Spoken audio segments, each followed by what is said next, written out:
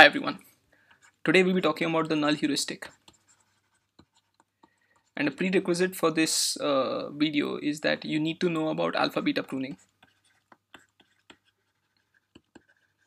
right? Because this is actually an enhancement to alpha beta pruning. Um, Alpha beta is again based on the min max tree, so I can just draw it here.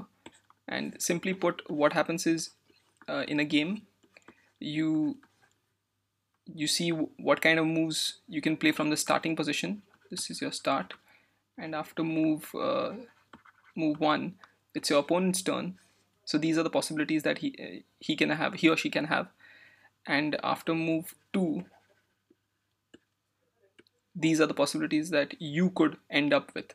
So these are your moves and these are your opponent's responses, and so on and so forth. It keeps going down till you actually come to a terminal node. Now alpha beta is a algorithm to parse this tree, to go through this tree and find out the best path to evaluate essentially the score of this starting position. We are not going to discuss that. I can provide some links in the description below. But once you are done with that, the simplest enhancement that you have is the null heuristic. The reason why it's called a null heuristic is because it allows you to make a null move. So imagine that you're playing tennis and you allow your opponent a free hit. So instead of playing your turn, you let your opponent take it free. After this free hit, if you're still winning, it probably means that you're far more ahead than your opponent, and you don't really need to evaluate this position very deeply because you're much better off. Similarly, vice versa, if your opponent gives you a free hit and you still don't equalize or go ahead of him, that probably means that you're far behind your opponent, and there's no point evaluating this position too much. It's losing. So that's the general gist of why we do null heuristics. We make a null move, we just skip our move, give it to our opponent, and check if our opponent can improve on their position.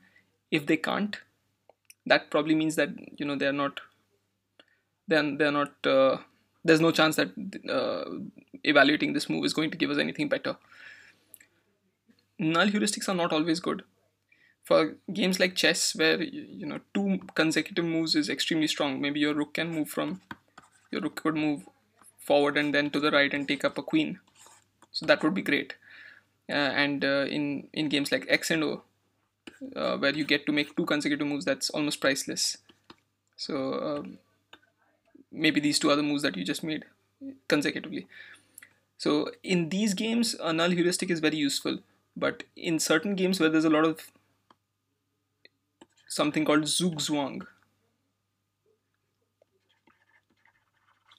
this is a German word. It means that none of the players want to make a move. If you imagine two people standing on a hill, and they are assigned a task to punch each other. None of them really wants to move from their hilltop because their situation is so precarious. Anyone who moves to punch is probably going to fall off. So this, you can imagine, is Zugzwang. If it is your turn, then you're losing. The null heuristic, on the other hand, is going to pass your turn. So after passing the turn, you will see that you're winning clearly, and you'll be like, okay,